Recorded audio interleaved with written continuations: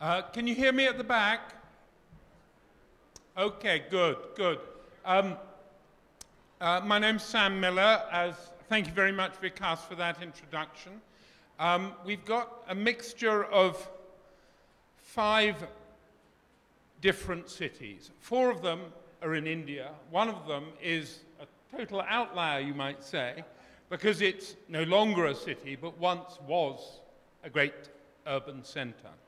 I'm going to begin by asking each of our participants to talk about their city and their special connection with it, and then we're going to broaden the conversation to discuss some of the issues that affect these cities and affected them in the past. I'd like to ask Hugh Thomson to begin, Machu Picchu. I'm beginning, by the way, in order of distance from Jaipur. So the first is clearly Machu Picchu in Peru. Thank you, Sam. Yes, I feel a little bit like the outlier with Machu Picchu, which is a place I've gone back to over many years and taken expeditions to look for Inca ruins nearby. So it's a place I know well. I've got a few pictures to introduce it to you, although let us just have a quick show of hands. Who's actually been there? Who here has been there? No, none of you are allowed to ask questions afterwards, but thank you. And can we have the first yes? So this is the book I wrote about Machu Picchu, that area of Peru, the White Rock. And next slide, please. And here it is, of course, the famous city, a sort of icon for 20th century archaeology. It's amazing to think that it was only discovered 100 years ago, or just over, in 1911. So it's a very recent discovery in some ways, and built, of course, by the Incas, probably in around 1460. The Incas had no history, so we have no written records, but about that sort of time span.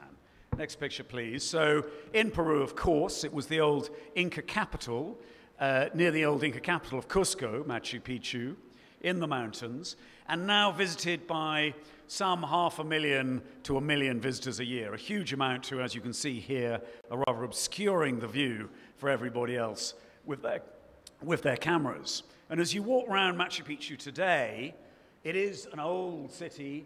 Is maybe what happens to some of these modern cities we're going to discuss in a moment. It's a ghost city now. You'll hear guides describing what it must have been like. Luckily, the Inca architecture they built their windows wider at the bottom than at the top. So they make very convenient perches for people as they wander around, or indeed they can lie down in the hotel next to the ruins and view it from there. But the Incas built in a wonderfully reflective way. They had great empathy for the landscape, for the mountains. They built cities in a way we can only envy. Machu Picchu is still an extraordinary achievement, this city built in the clouds. It is an icon. We don't understand it fully still, and I think that's fascinating, and maybe that will happen to some of our own modern cities now when it's discovered in the future. Many people go there now, feel that it must have been a spiritual place because they, rather like this lady here, feel spiritual themselves when they visit. But I would question that suggestion and think that it's probably wrong. I think we should view Machu Picchu when he did discover it in 1911, still covered in vegetation. A romantic place, this little boy wandering around the ruins of the Torreon at the center of the city. It was covered in forestation, of course, because it's in the cloud forest, and so he came back the following year with a big expedition, burnt the forest, which is not an approved method for clearing cities, by the way, pyroarchaeology, revealed it all, and took a lot of pictures, and he made it famous because he worked very closely with National Geographic. He's the model, of course, for Indiana Jones. Spielberg has said he based Indiana Jones on Hiram Bingham. You can see here the way he poses with the high boots and the Stetson. He hasn't got the bullhide whip, but that's all he's missing. National Geographic did a huge article about Machu Picchu with a pull-out poster, so they really made it famous. But there was a problem, which was that Bingham had to explain why the city was there. He had to fill out a whole issue of National Geographic with an explanation, which was difficult until one of his companions claimed that most of the bones that they're discovering here in a little cave in Machu Picchu, that most of these bones were female, which was terrific because immediately Bingham had his story. This, he said, was a place where the virgins of the sun must have lived, to be visited occasionally by a lucky Inca emperor. And this is a great legend. He did Machu Picchu wonderful service as a poster story, and Bingham popularized it in his own book. I brought out another introduction of his fabulous book, Lost City of the Incas, a few years ago, a modern edition. And it's a legend that stuck. But, just to finish my very short introduction to Machu Picchu, it's a legend that's wrong, almost completely wrong. Later analysis has shown the bones were not mainly female, and the current thinking of archaeologists, which maybe chimes with modern times and with modern cities, is that this was not some great spiritual retreat for the Incas. It was more like a Las Vegas. It was built with fabulous architecture by Inca emperors so they could retreat in the winter months from Cusco, which is cold, to the warmer climate here. It's show-off architecture where every stone fits brilliantly without any mortar whatsoever. It's the architecture of an emperor who had 25 million people to do his commands, who could say, I want a fabulous city built in the clouds. Build it for me. So thank you very much. A short introduction, but I hope an enticing one. Thank you very much, Hugh. I think we'll be returning to the issue of whether our living cities can learn anything from the dead cities of the past. I'd like now to call on Kushanava Choudhury, who's written a wonderful book, Epic City, about Calcutta. Give us an idea both of your connection to Calcutta and, if you would be so good as to read a small bit, just to give us an idea of the book. Sure, as you wish.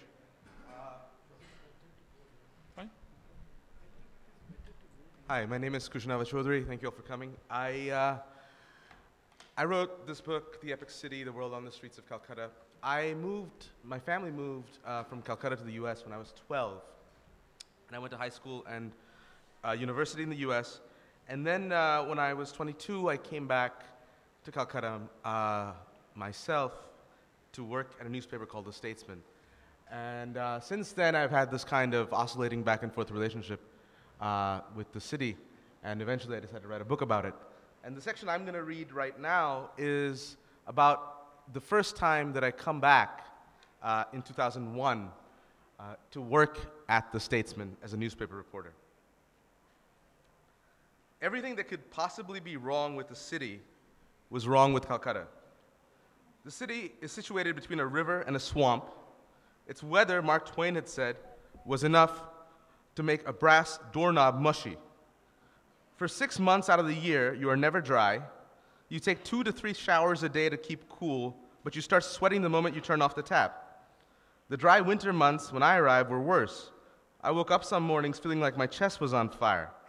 Breathing in Calcutta, Manoj, the neighborhood doctor, told me, was like smoking a pack of cigarettes a day.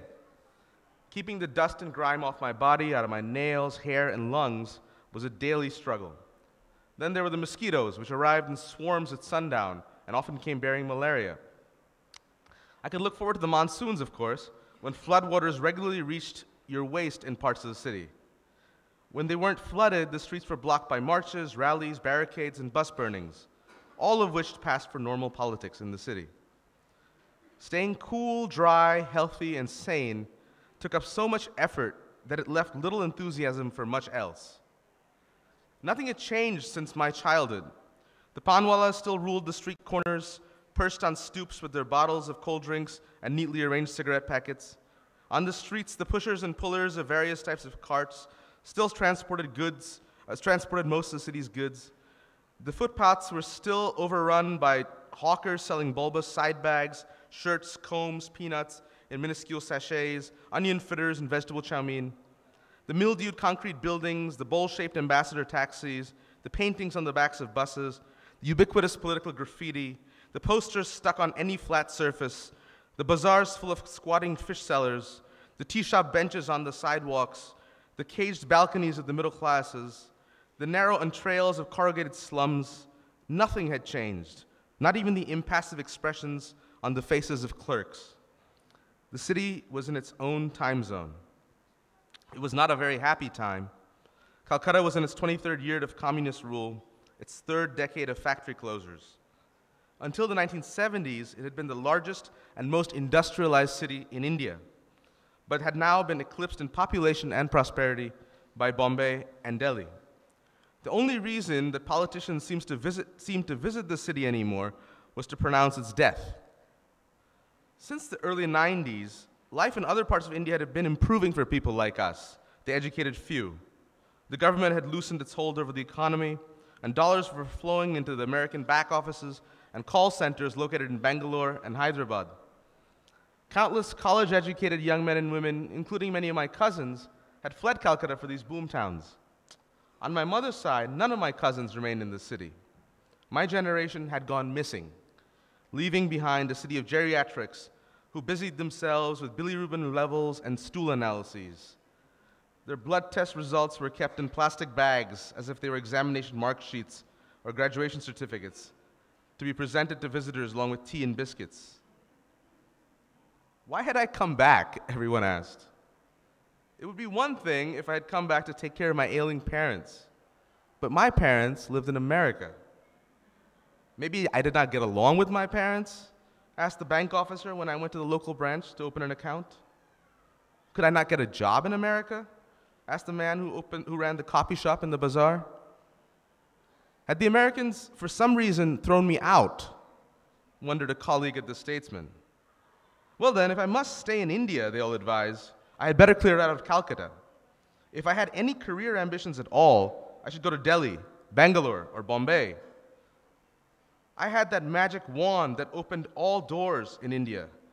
After all, even if I had been booted out of America, I still had a foreign degree. I knew why I was back, even though I did not tell people this, fearing that they would scoff at my naivete. But like the revolutionaries of my parents' generation, I hoped to change things.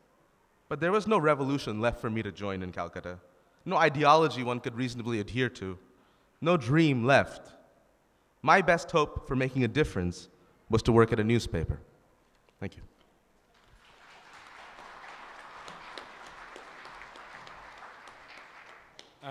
Thank you very much, Kushanava. I'd like now to ask Yatindra Mishra to talk about Faizabad and your connection with it. I think of the Indian cities here, it's probably the least visited, but it's a wonderful place, as anyone who's been there will know. It's got just the finest Nawabi architecture, 2 tombs there, which you must all visit if you haven't. Yatindra.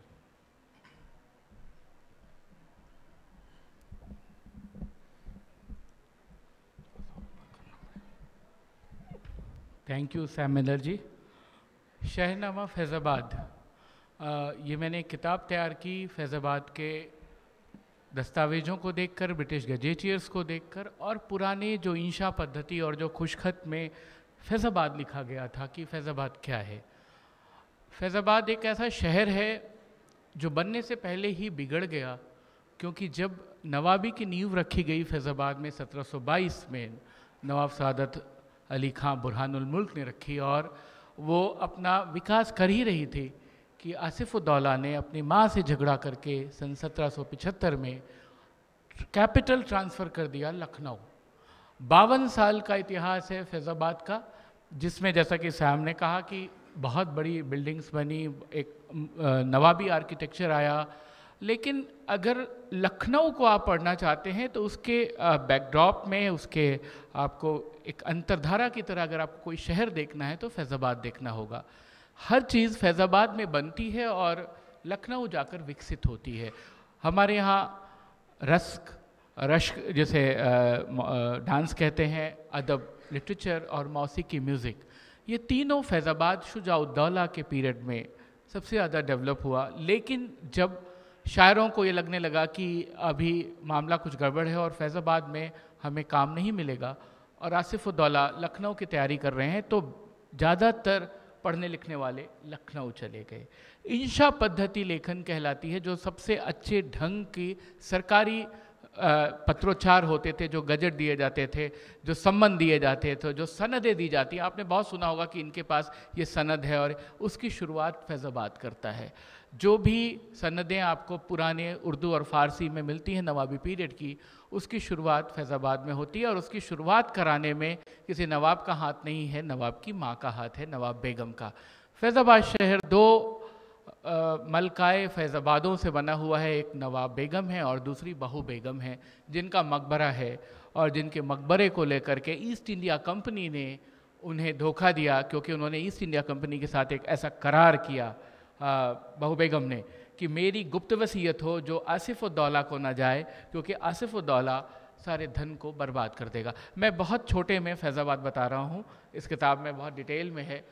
Literature को लेकर के, architecture को लेकर के, music को लेकर के और तमाम सारी चीज़ों को लेकर के बनने की शुरुआत, नवाबी के बनने की शुरुआत, वैसे तो अवध प्रोविंस में बहुत सारे शहर आते थे, लेकिन राजधानी चूँकि पहली फैज़ाबाद चुनी गई तो फैज़ाबाद में ही ये सारी चीज़ें आपको मिलती हैं। इसको आप ब्रिटिश गजेटियर से भी चेक कर सकते हैं और इसको तमाम उन पुरानी किताबों से, कदीम लखनऊ की आखिरी बहार या मिर्ज़ा फैज बख्श का फराह बख्श से आप चेक कर सकते हैं।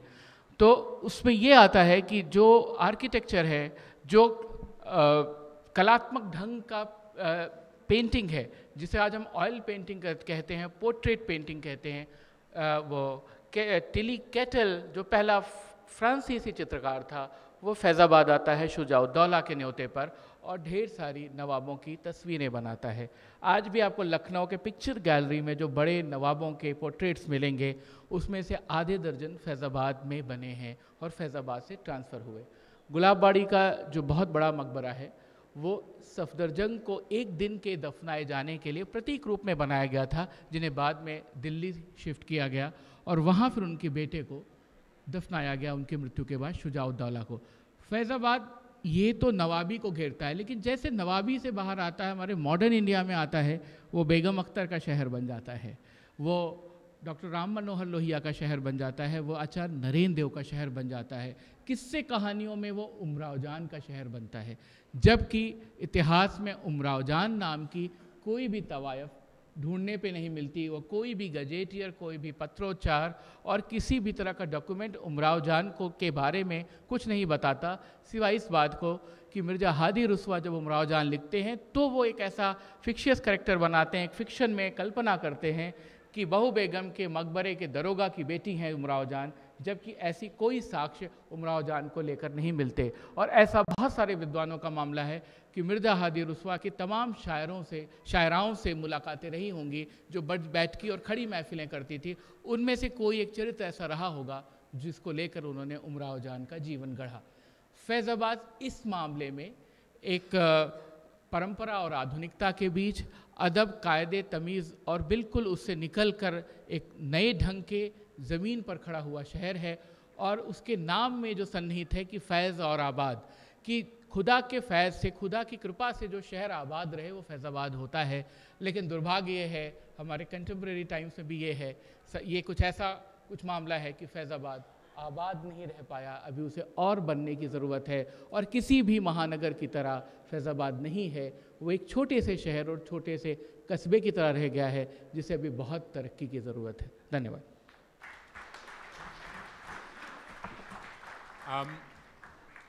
And finally, I'd like to ask Esther David to talk about Ahmedabad. Ahmedabad, incidentally, I discovered today, is 10 kilometers nearer to Jaipur than Faizabad. So this explains my reasoning of the order of speaking. Esther. And again, a wonderful city with, again, under-visited, but I think it's right in saying the only city in India with World Heritage status. Yeah. Yes. So, can you hear me? Yes? Okay. I have been writing about Ahmedabad for most of my life, entirely because there are many reasons. I grew up in the old city of Ahmedabad, which is also known as the walled city. And for me, cities actually exist in the mind, because it's known as the walled city, and the title of my first novel was The Walled City. But it's basically a city with a lot of darwazas, gates, less walls, one or two which are being restored after the World UNESCO Heritage Tag. So I think, Sam, you want me to read a part? Yes, if you just from read. my book. I also want to say that sometimes when people ask me what Ahmedabad means to me, and I always tell them that it's always the East Ahmedabad, the old Ahmedabad, that's the walled city. The west, beyond the river Sabarmati, is West Ahmedabad. I live there geographically, but my heart is always in West, East Ahmedabad. That's where I'm there. So I place Ahmedabad as, in all my novels it appears like a stage where the novel is enacted. That's how I write. So let me start with a little, and the second thing, I'm not a historian. I collect stories and fables. I talk to people, I sit down over chai, these kitlis we call them in Ahmedabad, where I chat with a lot of people and I come back with my own stories. So that's for Ahmedabad for me. There are many stories about the existence of goddess Lakshmi in Ahmedabad. It is said, late one night, when the goddess stood at the main entrance of the city at Teen Darwaza, that is 3 gates, and knocked on the massive gates, the guard, Khwaja Siddiqui, allowed her to enter. Left her there, locked the door from inside, and went to the palace to take permission from the Sultan. He was beheaded for leaving the goddess standing at the gate. The Sultan rushed to welcome the goddess, but by then she had disappeared into the city. Another version of the story is that the Sultan deliberately beheaded the guard so that Lakshmi could not leave the city as the gates were locked and she had to stay back in the city. There is also a third version that goddess Lakshmi was already in the walled city but wanted to leave at midnight and requested the guard to open the doors. Siddiqui realized that if she left, the city would lose its prosperity. So he asked her to wait, saying he had to take the Sultan's permission. He rushed to the Sultan and requested to be beheaded because if he did not return to open the gate, the goddess would stay back in Ahmedabad, and according to legend, she did. Jabbar Mirza comes from a family of caretakers of Lakshmi's lamp, which is in a niche in the 3 gates, the Teen Darwaza, which has been kept burning in an alcove at Teen Darwaza. He continued this tradition till he died. Now his wife and his family look after this lamp, and it's like an eternal lamp to Ahmedabad. For me, it is one of the most important places. I revere it. Shopkeepers believe that even if recession sets in, it will never affect them because goddess Lakshmi's presence is in the city. The city abounds in success stories, like that of the man who went peddling washing powder house to house on a bicycle and eventually became one of Gujarat's most iconic industrialists. There are many such tales of small beginnings which led daring men to great works. Can I read a little more, or is it okay? Huh? Little bit. A little, okay.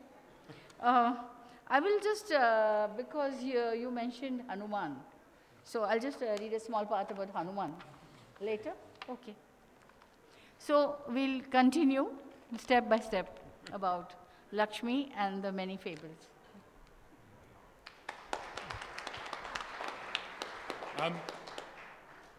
Partly for time reasons, but also because we're going to have a big session on Delhi and Calcutta tomorrow. I'm not going to read about Delhi today, but I am just going to read one paragraph, which is about Delhi, but really I think it's about every living city in the world, and in a way it relates to the possibility of all of these cities no longer living, of failing and dying. I'll just read this one paragraph.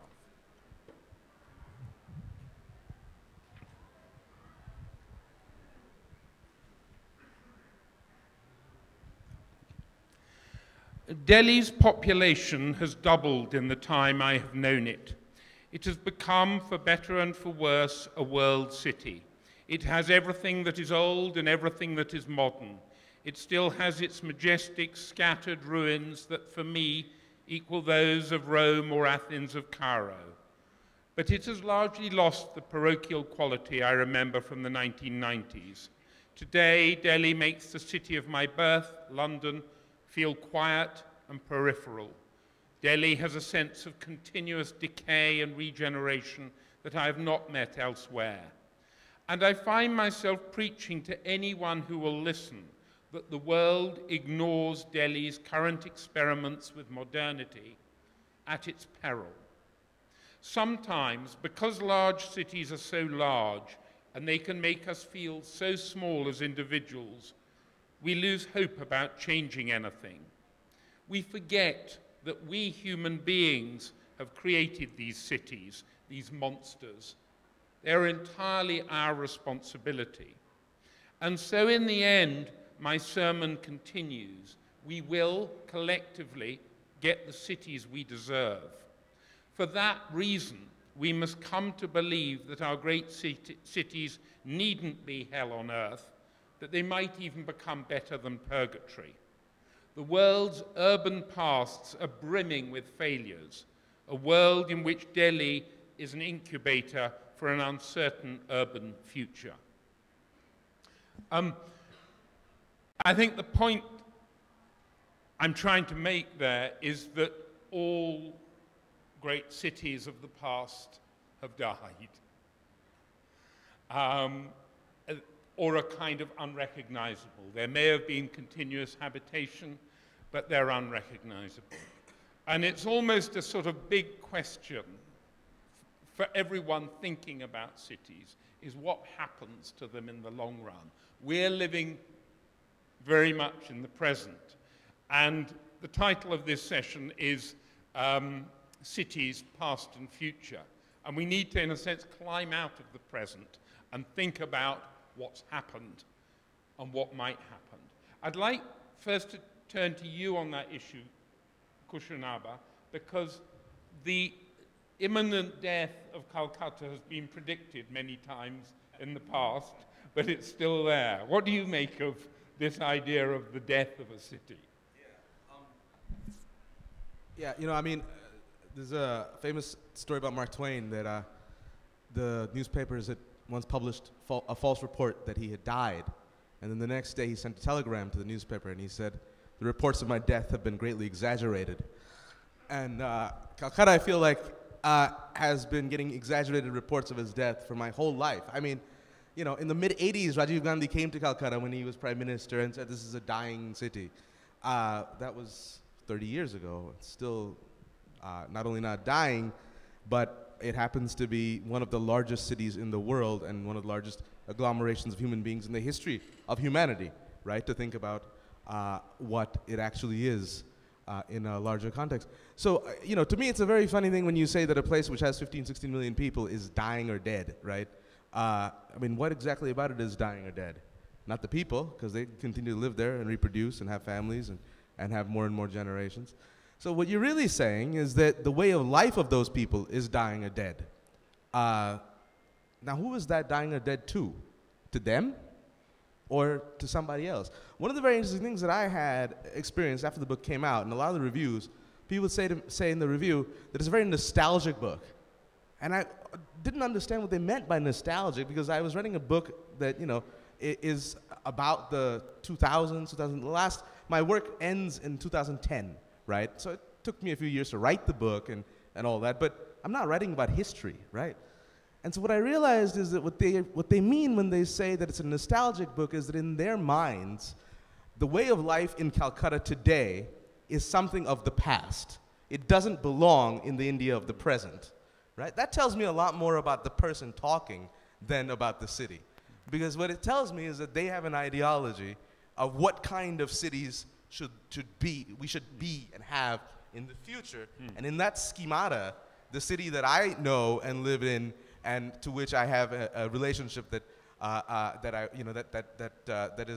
is deeply almost like umbilical, that city no longer exists. It ceases to be a feasible form of urban settlement, right? To me, that's a very revealing picture of current psychosis in India, which says that places like Gurgaon or Noida or whatever, the emptier and higher and more unsustainable the city, the more futuristic it is, right? What I wonder about such people is, what kind of a future do they imagine for the entire country, for the 90% of cities that are somewhere between Faizabad and Ahmedabad and Calcutta, right? That will never become smart or 25 stories, right? What do you think that kind of Indian urban settlement is going to be in your future? Well, these futures have to be imagined, and I think they haven't been, is part of the problem. Esther, would you reflect on, how much do you fear for the future of your city? Not at all. I think the old city of Ahmedabad is really a living heritage city. On one side, we have West Ahmedabad, where we have Corbusier and Louis Kahn's architecture, and we have Gandhi Ashram, and we have this Arcade Rosa. So we have a very beautiful link up, and we have the best of the design schools and all sorts of schools there with no the most beautiful at all. architecture. No, I'm not saying there are no problems. There are problems like everywhere. Yeah. But what you are saying about nostalgia and us, like our people still have retained the Gujaratis in general, whether they live in America or they come back and they move from east to west Ahmedabad, they have retained a certain sort of very strong local feeling. So every time you feel that you are in a smart city and you want the real Ahmedabad, you just have to cross the river and go on the other side, and you are there. And you have the living city there. And people are so wonderful on that side of the city, and even this side. I have never met, even the rickshawallas or anything, I've never met. Okay, a little ahead, what you call smart city does exist in a different way. But people are people. They're Gujaratis, basically. Like, in a very simple example I'll give you, that when you go to a shop, not in a mall, because they follow you like police, but in a simple shops you go to, and people say, come and look. And you don't have to pay to look. So that's how it is. Okay. Yatindra ji, what do you think is the future for Faizabad? Faizabad की समस्या ये है कि अयोध्या से जुड़ा है और लखनऊ से जुड़ा है। नवाबी लखनऊ ले उड़ी, बाकी जो बचा है वो अयोध्या के लिए जाता है कि वो एक धर्म की नगरी है, वो भगवान राम से जुड़ा हुआ वहाँ उसका सपना है। तो Faizabad is a mixed blend of religion and नवाबी and everything. आप उसमें ये नहीं देख सकते कि उसका अपना कैरेक्टर खड़ा नहीं हो पाया, क्योंकि जिस समय वो बना उसका जो एक नॉस्टैल्जिया है कि आप जा करके, आपने मुझसे शुभा कहा कि गुलाबबाड़ी वॉज फैंटास्टिक, तो गुलाबबाड़ी है, बहू बेगम का मकबरा है, इतने से शहर नहीं बनता, इतने से शहर की धड़कनें सांस नहीं लेती, क्योंकि वहाँ पर अच्छे इंस्टीट्यूशंस की ज़रूरत है, पढ़ाई की ज़रूरत है और तमाम सारा व्यापार की ज़रूरत है, जो वहाँ पर लोग आएँ और अपना पैसा लगाएं। वो शहर अयोध्या की वजह से जाना जाता है। आप जब बताते हैं फैज़ाबाद, तो कोई नहीं समझता कि मैं फैज़ाबाद से, अच्छा फरीदाबाद से हैं आप, लेकिन जब आप बताते हैं कि आप अयोध्या से हैं, अच्छा वो अयोध्या वाला फैज़ाबाद, तो अयोध्या से वो मिला हुआ है। एंड दोनों ट्विन सिटीज़ हैं और ट्विन सिटीज़ के बीच में 3 किलोमीटर का फासला है। जयपुर में 3 किलोमीटर पे कोई दूसरा शहर नहीं हो सकता, जयपुर ही होगा। तो आप किसी बड़े शहर से, महानगर से या कॉस्मोपॉलिटन कल्चर से उत्तर प्रदेश के छोटे कस्बाई शहरों की मानसिकता नहीं पकड़ सकते। लेकिन नवाबी उठ के चली गई लखनऊ में, तो हर चीज़ लखनऊ में होती है। दुनिया भर की किताबें भी लिखी जाएंगी तो लखनऊ की ग्लोरी गाएंगी, वो वहाँ की बात कहेंगी, वो कहेंगे ये तो हमारी लखनवी तहजीब है। कोई नहीं जानता कि फैज़ाबादी तहजीब है जो उठ के गई है, वो वहाँ से उठा ली गई है। और जो एक छोटा सा शहर है वो मथुरा या वृंदावन की तरह है, उसकी अपनी नुआंसेस हैं, उसके अपने दबाव हैं, उसके अपने संस्कार हैं। तो फैज़ाबाद लोग आते हैं, रुकते हैं, अयोध्या में आके दर्शन करते हैं, घूमते हैं और निकल जाते हैं। तो फैज़ाबाद एक बाईपास पे खड़ा हुआ ठिठका शहर है जो आपको एयरपोर्ट जाने की सहूलियत देता है। फैज़ाबाद में रह करके कुछ कर पाएँ, मुझे लगता है कि इसमें भी बहुत साल लगने हैं और इसके लिए सरकारों को सोचने की ज़रूरत है। Hugh, I want to ask you a question to which you can answer no. Good. Are there lessons any of these cities can learn from what happened, from the story of Machu Picchu? And the story of the past. Well, I've just returned with a friend who's also in the audience from Sao Paulo, which is the biggest city in the Americas. It's bigger than Delhi, not that it's a competition. It's a huge, huge city. And I was fascinated by what it reveals about where we are going with our cities. And when I got there, I couldn't quite work out what was wrong about Sao Paulo, or rather what was disturbing me. And then I realized that the wise city fathers have banned all billboards completely. There's absolutely no advertising around the city, which gives it a very weird feel because it feels like the retro future. It feels like a future city, but one that's faded without any of our modern 20th century advertising. And I think that's a very important point with the city, that we've always assumed this sort of 19th century model that the city is always improving, that cities are always getting better, are being more planned. And I feel with many of them we may have reached more of a tipping point where we are receding with cities. And Sao Paulo, you get slums, favelas, nestling cheek by jowl with extraordinary monuments to modern architecture. The whole thing is a dreamlike mix, and of course it extends so far on the horizon you think you're seeing a CGI simulation of a multiplied city if you stand in the center and look out from it. And the other thing that it reminded me very weirdly of was the film Brazil, Terry Gilliam's film Brazil, which was a brilliant imaginative view of such a retro future city. He actually called it Brazil, not because of the country Brazil, but because there's a song called Brazil he plays all through the film.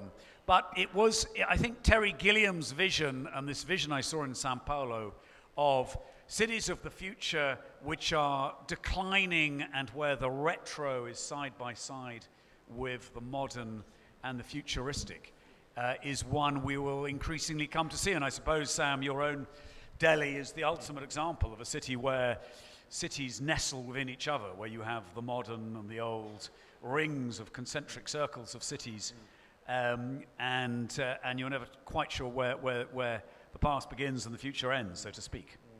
I think that's absolutely true about Delhi. And it may be the way we avoid cities dying, is building the new city on top of the old, but not destroying the old at that time. Vikas, do you fear for our cities? See, I just have a point to make, which was when the contrast between Ahmedabad and Calcutta and how, cities continue to grow.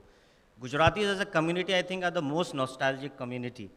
And anywhere they go, they look for a Gujarati farsan. I mean, Hindu and Kakrawali would keep sending courier of Kakras to, Kenya and US. But the way the city has changed, or the way the city has grown, is quite in contrast to Calcutta. You have the walled city, which is now a World Heritage Site. They picked up their learnings from the past, how, the pole culture was there in Ahmedabad, and they built it up in the new Ahmedabad. So you have National Institute of Design, which is a new, you have IIM, you have ISRO. So there's a blend of both modernity as well as past. But in Calcutta, that seems to have somehow, not learned, and it still is fighting for its own riverbank, modern institutes. So that is where I think the city failed to learn, I think. Esther, you want my little clip would answer it.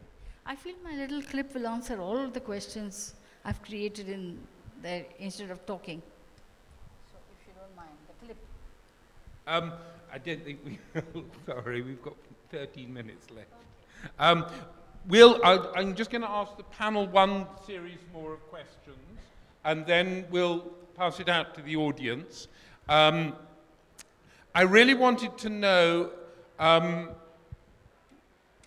those of you who've written about cities, do you have to leave that city to really understand it? Can you know a city just by being in it? I know you've got a complicated in-out relationship with Calcutta, Kushanava. Yeah, I think maybe you do. I mean, one of the things is that when you leave a city, you stop kind of reproducing the same things. The problem that many of us have is that the lives that we're living and the lives that we narrate are very different, right?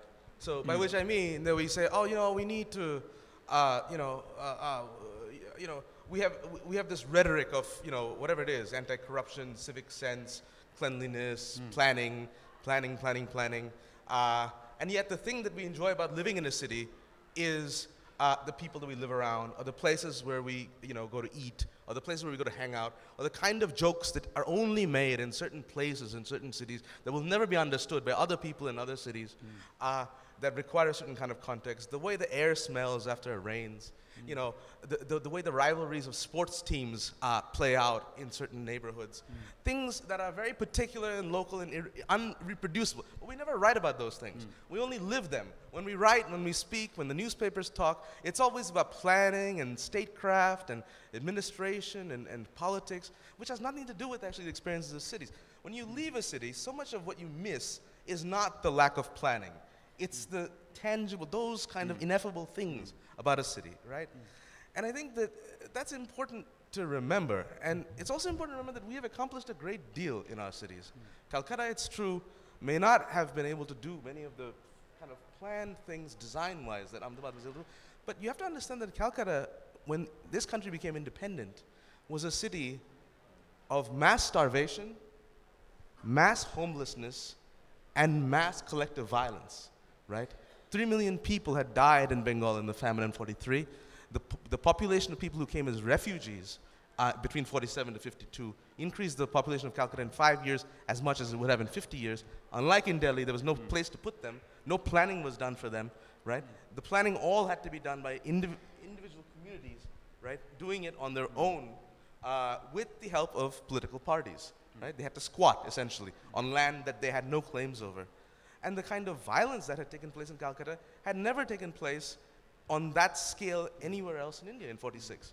The riots that produced partition, which have never happened since partition. So there are many things that the city accomplished. It made sure nobody starved to death. It made sure that people who came with nothing were able to have a decent life in 1 or 2 generations. And it made sure that we never had the kind of communal violence that we had in that city ever again in the post-independence period. Esther, last point before we go to questions. Yeah. I think Ahmedabad also has had a lot of what you're saying, and I feel the city absorbs a lot and we keep going. That's the character of the people of Ahmedabad, Gujarat rather. And I just wanted to say that when we are at a distance from a city, definitely the outlines do become sharper. I don't say that they don't. But a city that you know very well, which you love, which you study, it is inside you. It is never at a distance. That's all. Okay, thank you, Esther. Questions? Hands up. Yes, the gentleman there in the aisle. That's right. Most of the cities you're talking about, all of you have grown up in that city. But would you also have some idea of how does a migrant who comes into a city, because now most of our cities are actually migrant cities. The original inhabitants who you would say have stayed there for generations, say in a place like Delhi or Mumbai, probably will be in a minority, and the people who have come in the last 30, 40, 50 years. So how do they change the city? Unlike in the past where it took a long time for the city's culture to change because the number of migrants were much, much lower than the number of original inhabitants. So how does the city evolve, and some experiences, how it changes with the migrants coming into the city? I mean, I'll quickly take that because I was a migrant to Delhi, a migrant of a very particular kind, clearly, a very privileged one. But I'm very keen to assert that it's not only the original inhabitants of a city who have a right to tell that city's story. And all of our modern cities have more people who are migrants or first generation than original inhabitants. That's how fast all of these cities have grown, and we need to just accept that.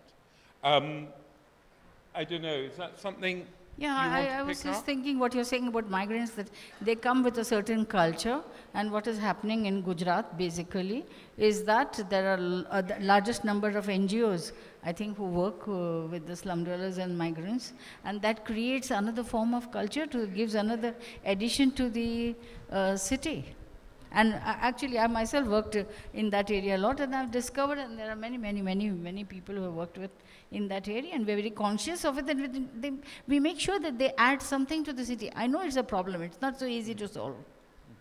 Kushanava, you're a migrant of sorts. Yeah, I mean, I'm not a real migrant. I mean, I was thinking when you were asking that question about when I started as a newspaper reporter, I remember a very senior photographer. I had gone on a story with him. You know, reporters and photographers usually go together. And he was a guy who had been, reporting on this, photographing the city for almost 40 years, and he would take me around. And he would take me around, and he would drive around, and he would say, look at these people, at the places where people had just come to the city. So the kind of land that they could get would be, say, next to a very polluted canal or something like that, not into an established slum, but just the first startings of a squatter settlement where there had been some empty land. And he would say, you know something? In Calcutta, you will never starve to death. If you have 20 rupees in your pocket, you will survive till the next day in Calcutta. And that is the reason that people come, because no matter what debt you have in the countryside, or whoever you have antagonized by being of the wrong community or the wrong caste, or because who you've chosen to love is of the wrong community or the wrong caste, whatever problem that you have in the countryside, you can always flee to Calcutta and survive, right? And that is I think the story, the refuge that cities provide, probably not just in Calcutta, but all over the world. And so no matter how dying or poor such cities become, they are still in many ways the only place for refugees, essentially. Not just refugees of war, but refugees of economics, refugees of closed-mindedness. And that continues to be true in the city. And I think the biggest example, as I was saying, is that, when the partition happened, the cities of Delhi and Calcutta are cities of partition, nothing else. And when the partition happened, this city absorbed refugees on a scale that no city in the history of the world, has done. I mean, if you look at the kind of issues that German cities are facing now with the Syrian refugees, think of the scale of refugees that a city like Calcutta had to absorb after partition, right? This lady. I'm actually from Germany. And I don't want to argue with you on the Syrian issue, but since 6 years, I live in a rural area in Madhya Pradesh. And many of the people think, if they migrate into the cities, which 30 or 40% of them do, because they want to make a living, they have this dream of making a living in the city, I wonder, can they really make this dream? Because village life is actually quite comfortable. There is clean air, there is all the kinds of things you lack in the city. And if I look at Delhi, Bangalore, Bombay, do we need another 5 or 10 million people in these cities which are already collapsing? Today, I mean, Delhi can't handle the traffic, can't handle the garbage, can't handle network, whatever, you name it. All the problems. But still they come, don't they? Yeah, because the life in the villages is not really, something you would like to achieve. So how can we bridge urban and rural India? Yes, no, thank you for that. I think that's a very good question, and maybe give a little bit of a global perspective on that as well, because I travel a lot in the Americas as well as in India, and this is a worldwide and very worrying phenomenon, is the way that cities suck in people from the countryside. In South America, these huge cities, I was talking about Sao Paulo, Lima is the same in Peru, sucking in people from the villages. But the only note of hope I would add is that certainly there, it sometimes spits them back out. That the young go to the city because they've heard of these dreams of entitlement and where they can empower their lives. But when they get there, they're disappointed, and quite often after a while they return to those villages and to their rural communities. They may have been sending money there while they've been in the cities. So it's not totally one-way traffic. I think it's a very worrying phenomenon, but as I say, I think it is sometimes reversible as well. Okay, a question right down the front here. Yes, this one, that's right. So you talked about a lot of ancient cities and how the modern cities can learn from ancient cities. So the question is, what do you think, the large cities like, ancient cities like Machu Picchu in Peru, where the modern cities can learn from it today? What they can do things in the right way and probably can be more sustainable. Thank you so much. Yes, what can we learn from ancient cities like Machu Picchu? I mean, I mentioned at the beginning the wonderful way in which the Incas built to harmonize with the landscape, to respect nature, actually to reflect nature, to live with nature. Machu Picchu remains a wonderful, wonderful example of how you can do that. I mean, I've gone looking for other ancient cities like Machu Picchu in the Andes, and when I've found those ruins, it's an amazing feeling, of course, to discover ruins like that. But I've always been struck both by a sense of elation, but also by a sense of elegy, because you stand in these ancient and now deserted ruins of these once great cities, and you can feel the sadness that a time has passed. A civilization has passed, in the case of the Incas, very brutally wiped out by the Spanish invaders. And I can't help thinking that maybe that will happen to some of our own cities, that once proud cities that we have now. In centuries to come, someone will be standing in the ruins near Times Square, covered in jungle, and feeling that they didn't realize what hubris, they didn't realize that such great engines of cities would one day come to crumble into ruins, like Ozymandias. Can we have one question? Which lady? This lady here. Okay, absolutely. Okay. Last question, I'm afraid. Thank you very much. I'm a resident of Delhi, and oftentimes you sit with yourself and you look at the pollution, you look at water, the garbage disposal mechanisms, and you wonder, what is it that as a citizen you can do, right? You can vote a party out every 5 years, and you can be a good citizen, not litter and do things of that kind. But the bigger question to ask is, can you sort of start a people's movement to really stir things up? Because no political party is so motivated to make a city livable, right? That doesn't get you votes. With this context, it would be lovely to hear from the panelists if there are any examples globally of people's movements, or if there's been any city across the world which has had a people's movement lead towards its revival, and it's and it's gone to glory. Thanks. Would you like to? I think Ahmedabad has tried very hard. And both the civic authorities, the municipal, the government, and the local NGOs, and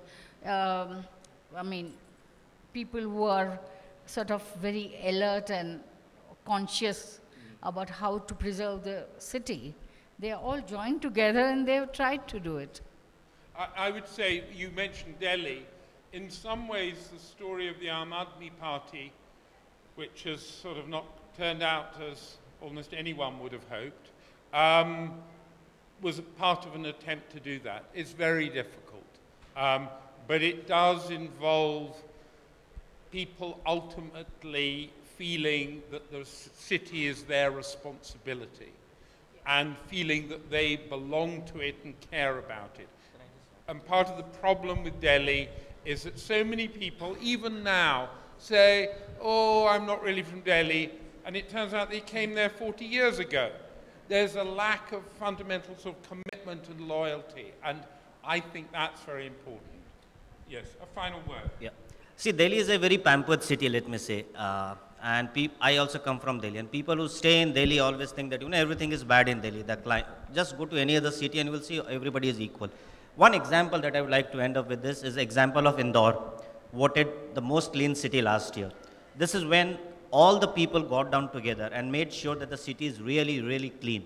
Today, if you go to Indore, you would be amazed to see how clean the city has become, how clean the you know, the trees in the city are, how clean the roads are. Nobody is there urinating on the roads. This only happened because everybody came down together. This is something which will be very difficult to achieve in a city like Delhi, where, you know, there's a mad race to become first. So I think it's a long time before Delhi, the people really can get down together and do something good. Okay, well, there's some hope in that. I'm afraid that's all. Time is up. Next session will start soon. I know Kushanava and I will be back tomorrow to talk about Delhi and Calcutta. Okay, thank you, and thanks to all the panelists.